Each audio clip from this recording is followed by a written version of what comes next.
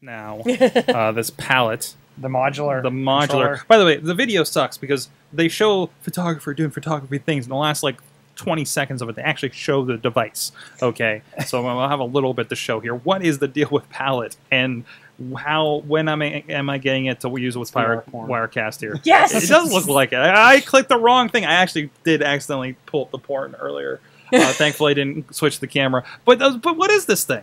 So it's actually, if you're familiar with what do they call it, Aria from Google, that's the modular phone. Okay. This is like a modular control panel for, and it looks like they're going to support a ton of applications. You can see here in the video they're doing a lot with photo editing, but you're going to be able to assign everything to these buttons and sliders and dials. So this is the thing I want for live switching on Wirecast. Exactly. So this will work with anything. Like it was saying about how it's really good if you thrive in Adobe products. Yeah, I'm guessing they're going to. It seems like Adobe has an easy customizable plug-in piece where they can probably write to that first. I can't imagine that they're going to keep it just for that.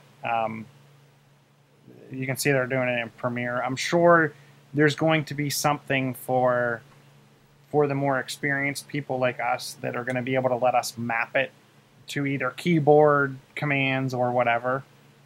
So I don't know. I see this for people, especially like you, that do video or people that do audio or whatever.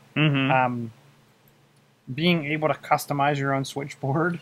Because I mean, one of the things I'm looking at, I'm seriously looking into the idea of taking a laptop, putting Wirecast on it, and that's what we live switch for like HD video. I haven't figured out entirely what I need to do for the input outputs for it.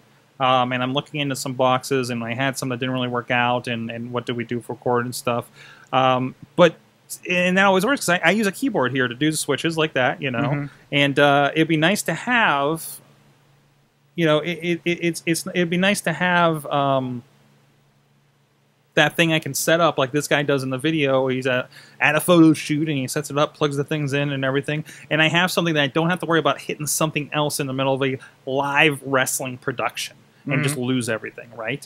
I mean, of course, we do redundancies upon redundancies otherwise, but still, you really want to make sure you're covered with that. And just this is a deep consideration for something like that, to be able to do something like that, and I don't know, buttons for titles and stuff like that. I mean, I think it's completely possible there. So I like it. I put it on my Pinterest board because I learned how to use Pinterest after last week's social media day.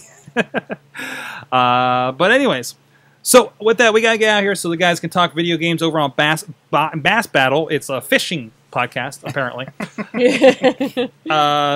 And Bass Battle. My dad has the Wiimote or Wii controller for the fishing rod. Oh no! They had one of those for the Dreamcast, but anyway.